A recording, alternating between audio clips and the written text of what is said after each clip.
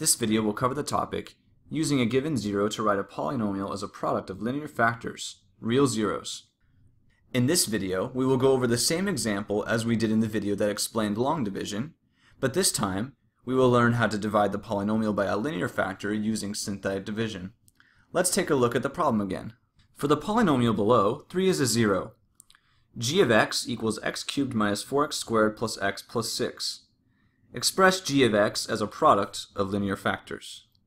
Remember that because 3 is a zero, this means that x minus 3 is one factor of the polynomial. To find the corresponding factor that goes with x minus 3, we divide x cubed minus 4x squared plus x plus 6 by x minus 3. And to do this, we will use synthetic division in this video. If this seems unfamiliar, refer to the topic in ALEX on synthetic division. Synthetic division allows us to look at only the coefficients of the polynomial and not worry about the variables. Remember that it only works when we divide a polynomial by a linear polynomial, which is a polynomial of degree 1 with a leading coefficient of 1. If dividing by a quadratic polynomial, a cubic polynomial, etc., you can only use long division. What do you remember about synthetic division?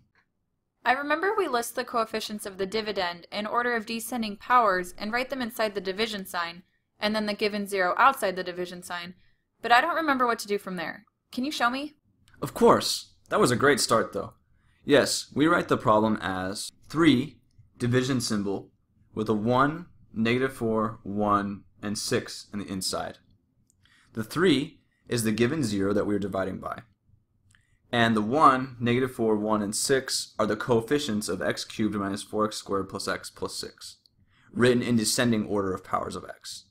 In other words, the first one is the coefficient of x cubed, the -4 is the coefficient of x squared, the 1 is the coefficient of x, and the 6 is a constant.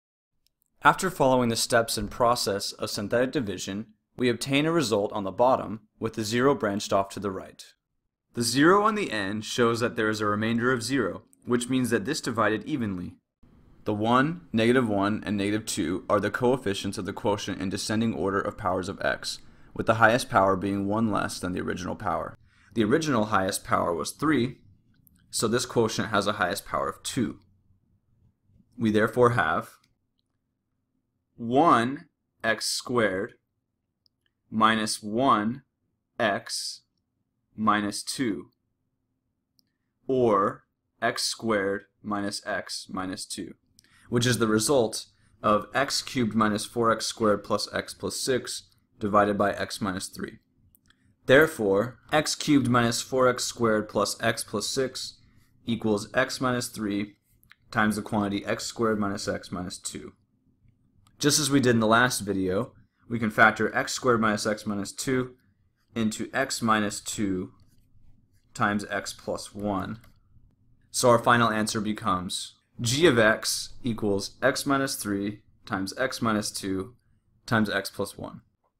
So to do synthetic division, I write the coefficients of the original polynomial in descending order of powers of x inside the division sign, and then I write the given zero outside. I then follow the calculation process to find the quotient with a remainder of 0. That new quotient would be a corresponding factor of the polynomial that I can then simplify further, if need be, to find the final factors. Nicely said.